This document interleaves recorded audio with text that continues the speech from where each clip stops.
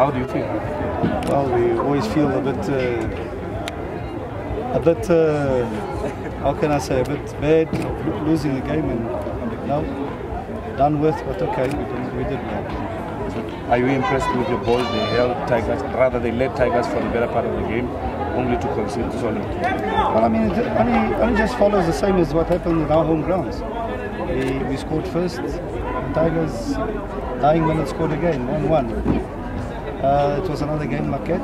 We had a good game. I think we controlled most of the game. The game was controlled. Unfortunately, I'm still trying to find out what free kick was given over there, because nobody knows what type of free kick was given to them. And one of the free kick was coming out. And finally, what would you say you are taking away from this tournament so far?